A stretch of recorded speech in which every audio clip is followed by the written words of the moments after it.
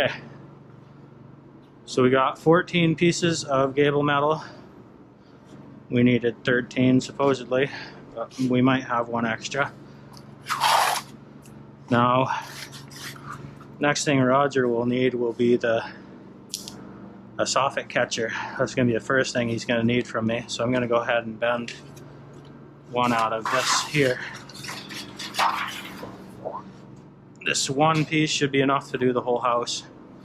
And if it's not, I'm bending it the same 1.5 inches on the bottom as all the other ones. So I'll be able to take a scrap of one of those and just cut off that top. Cut off the top shadow bend and just use that as a soffit catcher. It's just an L bend. That's all it is.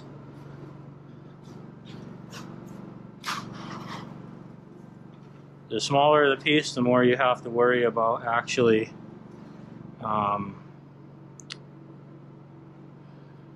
tweaking it when you're adjusting it in the brake.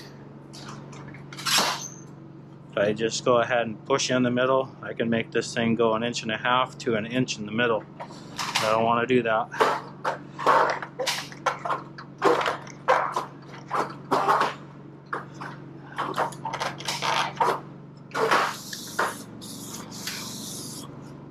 Sometimes the ends get a little bit overbent. Just run your hand down it and straighten it out. So I'm just gonna right on this thing. Whoops. Yep. Looks like soffit catcher. Very hastily scribbled. Set this over here.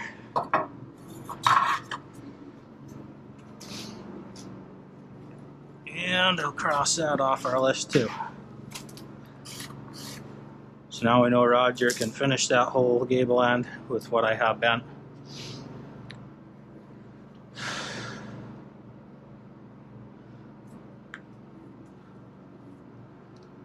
This metal J actually works out pretty well.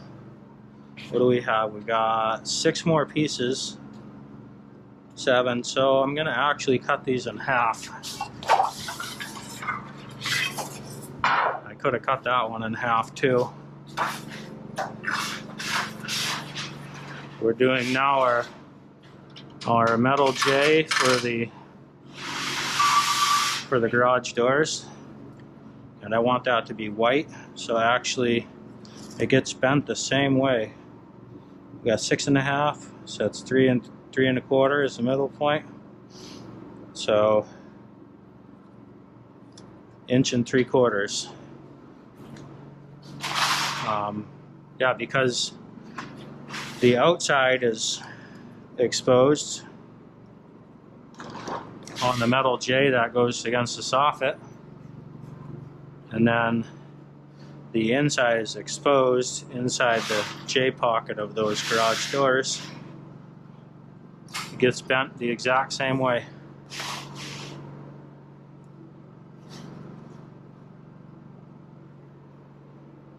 It is going to be different though, because I can only come so far out with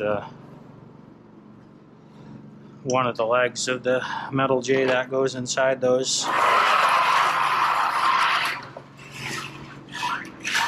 Inside the PVC.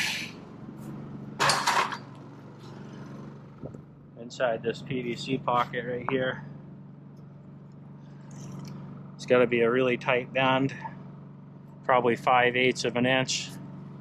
It's really actually pretty difficult to make a bend that tight with the brake if you're bending a U, because this bending mechanism is out 3/4, so it's like you gotta very carefully do it. And it's almost 1 inch deep, so if I go 3/4 with the outer bend, I know that the metal's not going to stick out past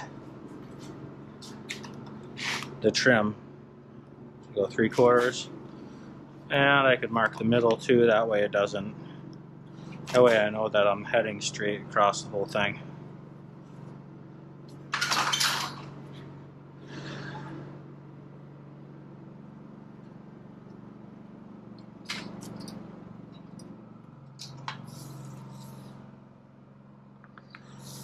This middle's in out a little bit.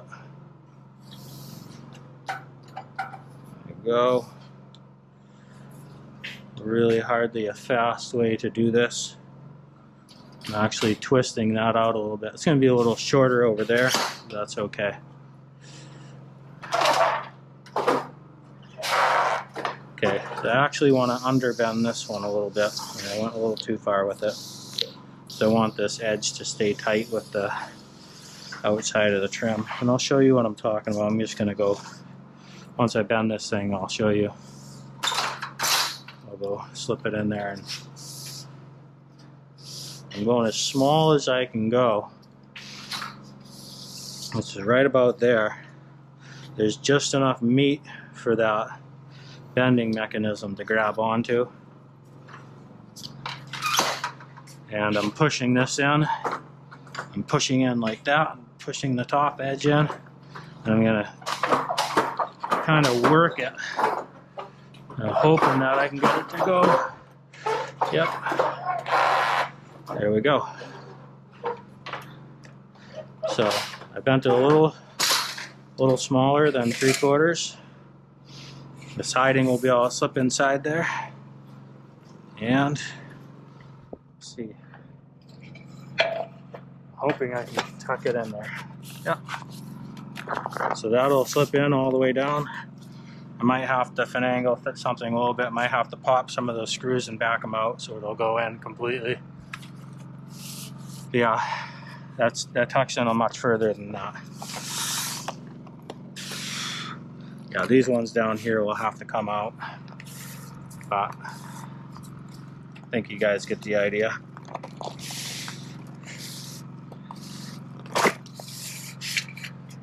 And it'll be all white inside there. You won't see any of that black.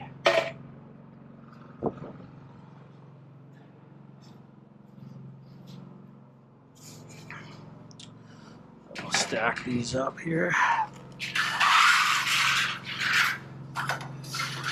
So I need to bend 6 of those things.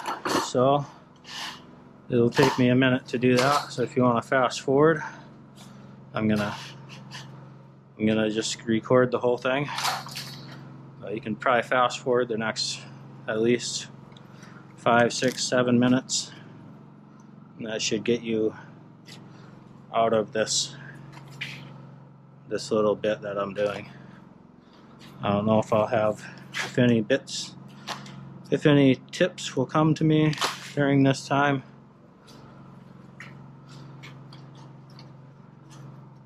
But I'm just going to keep it rolling.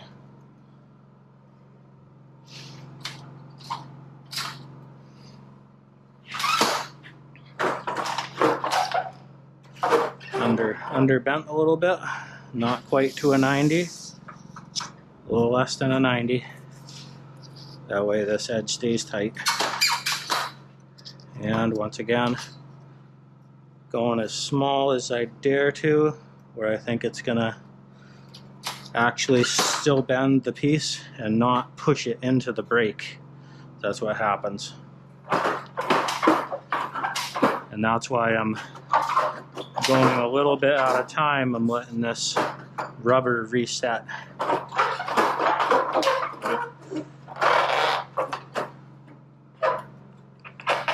There we are.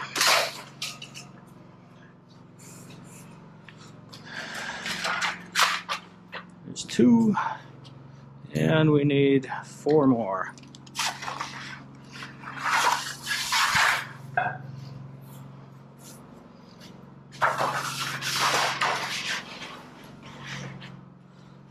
We had 1 3/4 inches.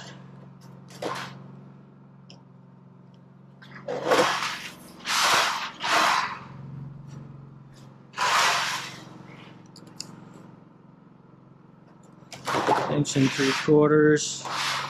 Should have marked out the 3/4 while I was there. I'll go a little shy on 3/4. There we go.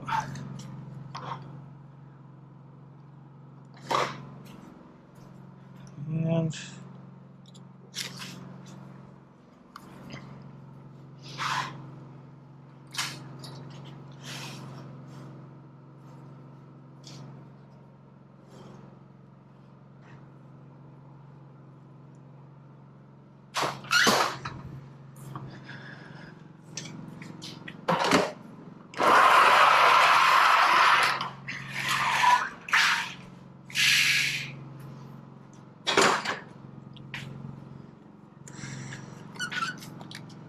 the generator's actually pretty quiet.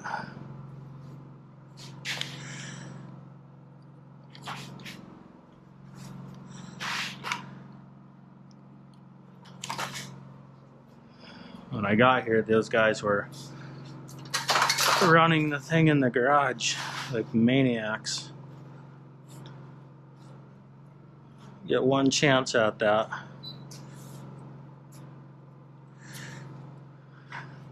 Never know, you'll just be dead. Carbon monoxide poisoning. It's no joke. So I moved it outside of the garage.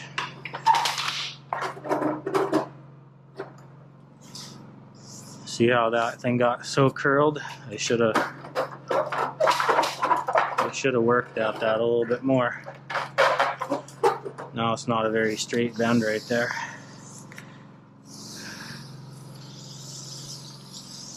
And I'm just unbending that a little bit.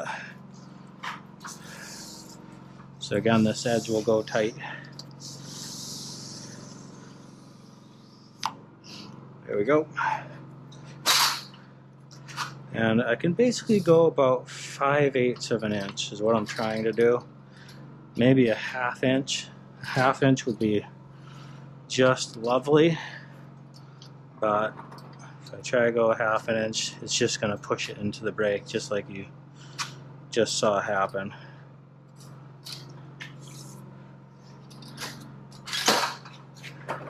So just letting it work. There we go. That's a little better.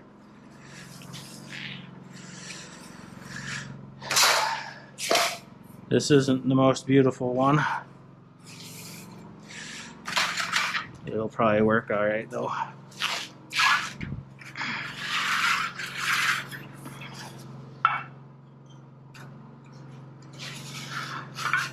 And there's two reasons for this around those garage doors. One is it's just going to make it white behind there. You won't be seeing the Tyvek behind the siding. And the other is I can actually make the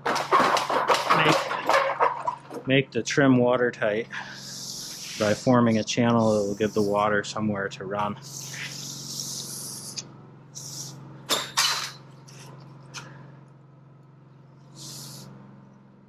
It's got to be done correctly though. There we go.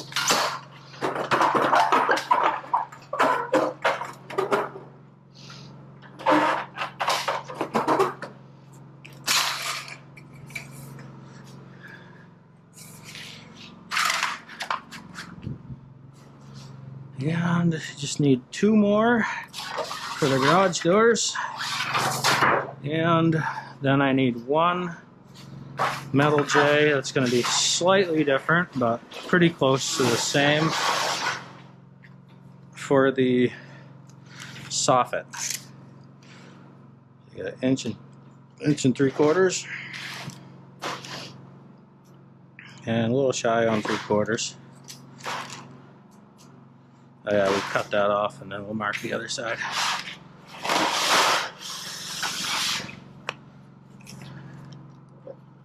Trying to avoid taking my tape out and putting it back in a bunch of times. So if you can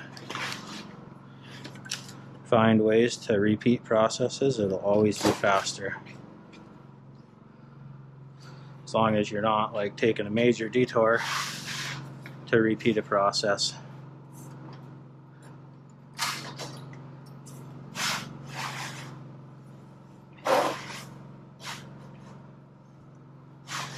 We're good there.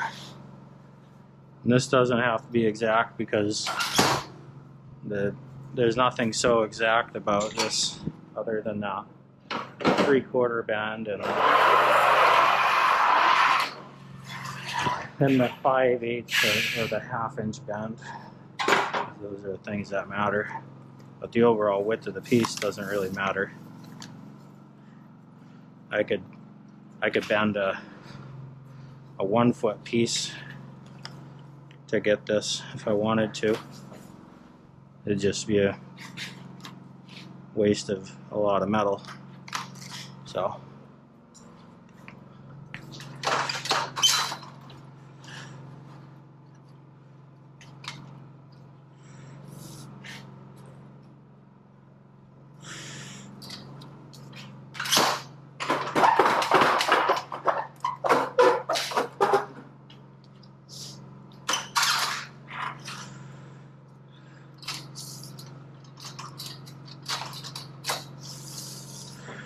and this one you guys probably noticed, I'm just eyeballing it and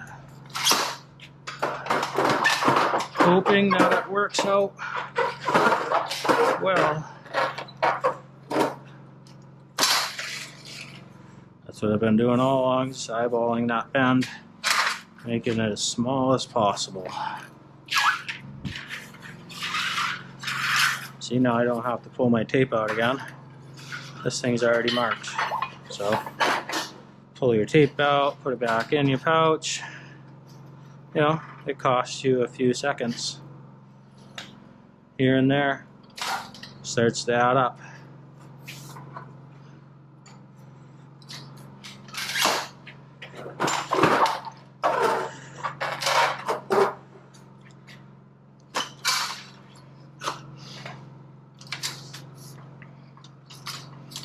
Guys are like, so what? It's a couple seconds. Like, well, you know, when you're trying to be as efficient as you can,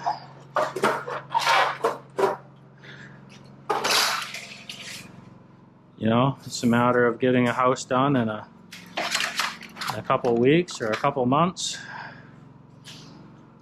All those little tips and tricks start to pile up.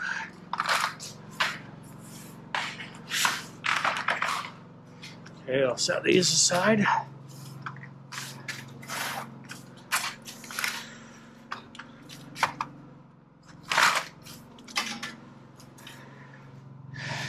And we need one.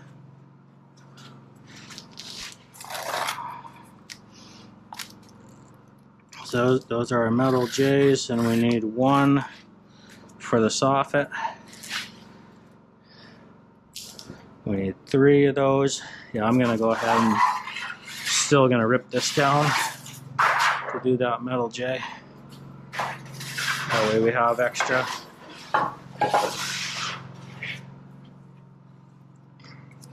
This one's gonna be different, so we'll still go our 1 3/4 inches.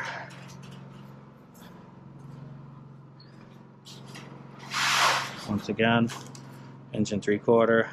I'm saying this one's going to be different, so I'm not going to bother marking the outer edge because we already have all the metal J we need. And the scrap that I'm cutting off is going to work for either a drop catcher or something else. There we go.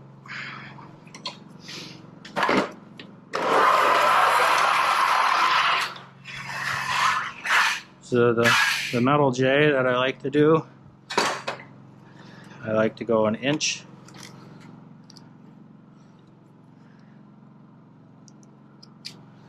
And that gives plenty of room for plenty of wiggle room for the soffit to go inside of there.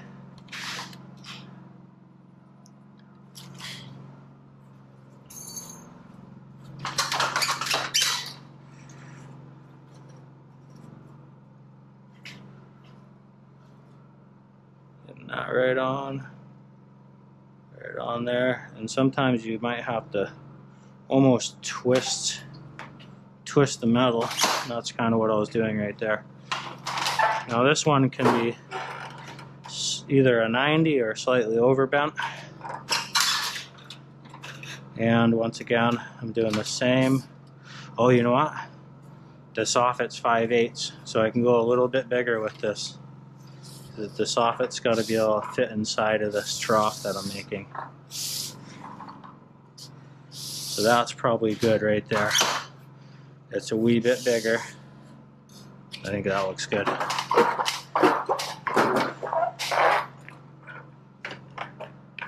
And if anything, I want this edge to be really tight.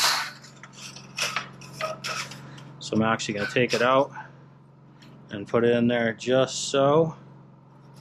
I'm actually going to use this clamping mechanism to bend that.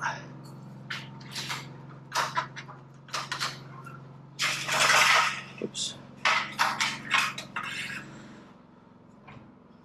So that is pretty good. And this will be our soffit J channel.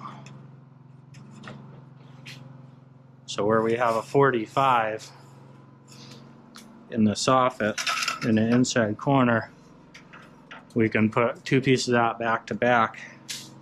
That'll make a nice seam. Okay, so we got those. Now I'm going to do my 3 drop catchers, and then we'll do the hems. The drop catchers, I'm going to go ahead and make them. I'm going to make them white.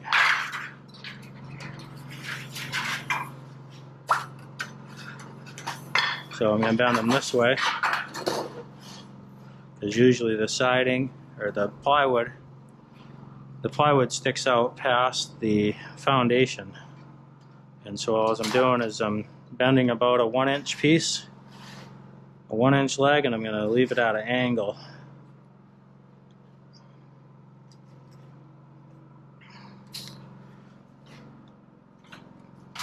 That way it's fairly adjustable. Now it'll go from plywood to foundation, and I can unbend that a little bit if I need to when I'm installing it. So we got 2 more of those to make. Then we can do our hems.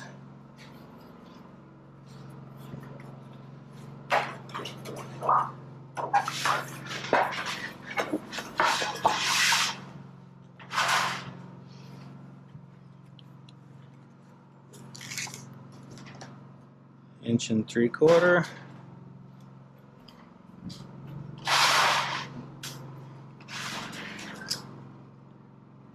Inch and 3/4.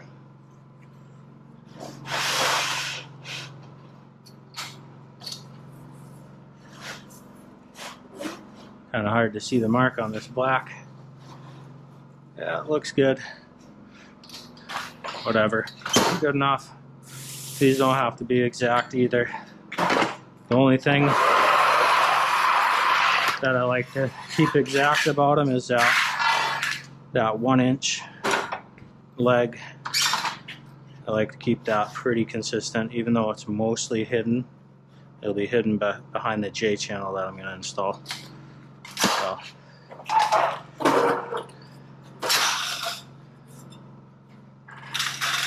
There's 2. And number 3. Number 3.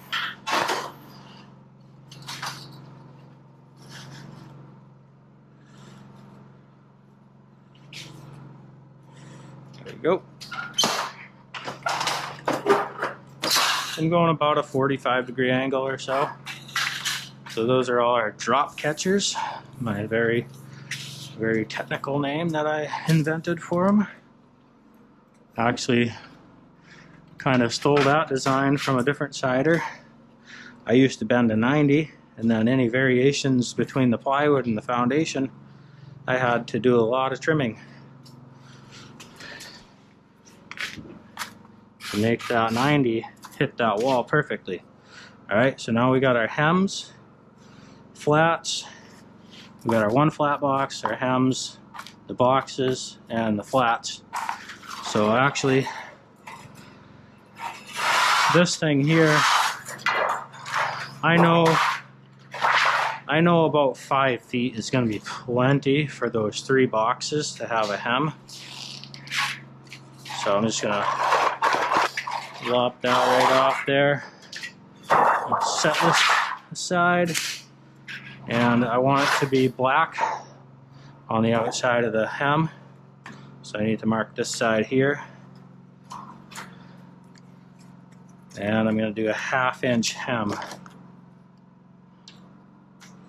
And this is kind of what I was talking about, referring to on the gable metal, is some people do this on that first leg of the gable metal.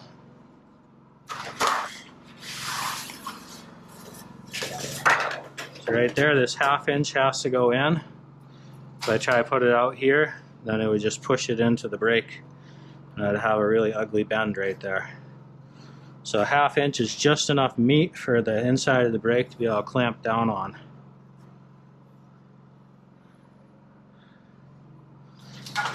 There we go. This top edge is going to be too long. It's bigger than the 4-inch bend on our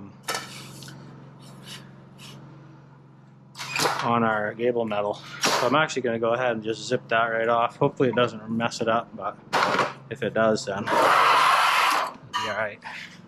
Yeah, that's meant. Okay.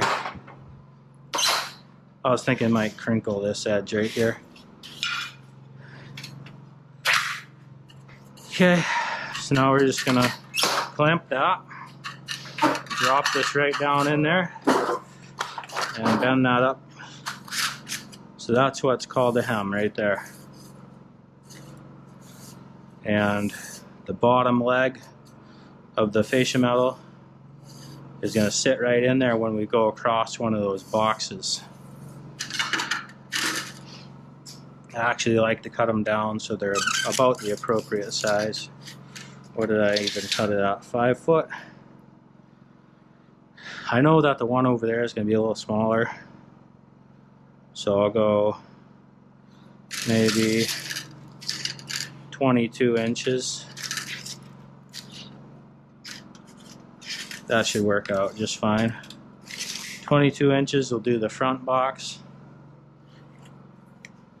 and this little one will do this back box that we took a look at earlier.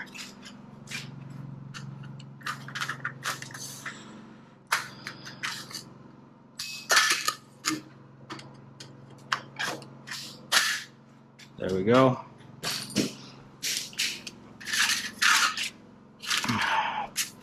There's our 3 hems.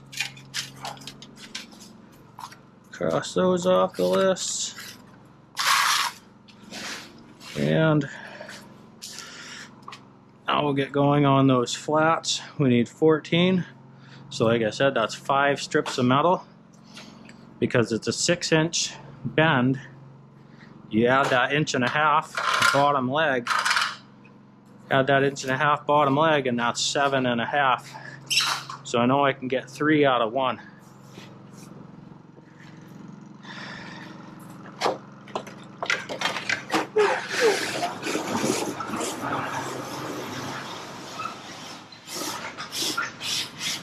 There we go. 10 foot.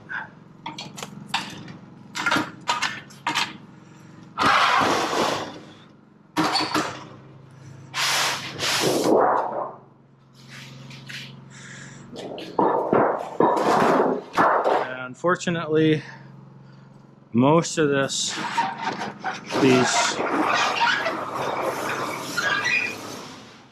flat bends is mostly covered up because there's a gutter going on top of it. If there was no gutter,